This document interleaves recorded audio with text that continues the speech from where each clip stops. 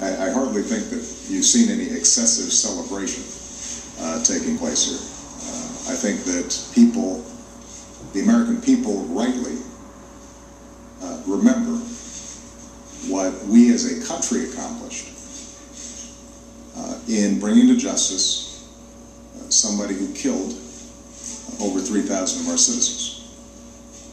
And it's a mark of the excellence of our intelligence teams and our military teams, a political process that worked. And I think for us to use that time for some reflection, to give thanks to those who participated, is entirely appropriate, and that's what's been taking place. As far as my personal role and what other folks would do, I just recommend that everybody take a look at people's previous statements in terms of whether they thought it was appropriate to go into Pakistan and take out bin Laden. I assume that people meant what they said when they said it.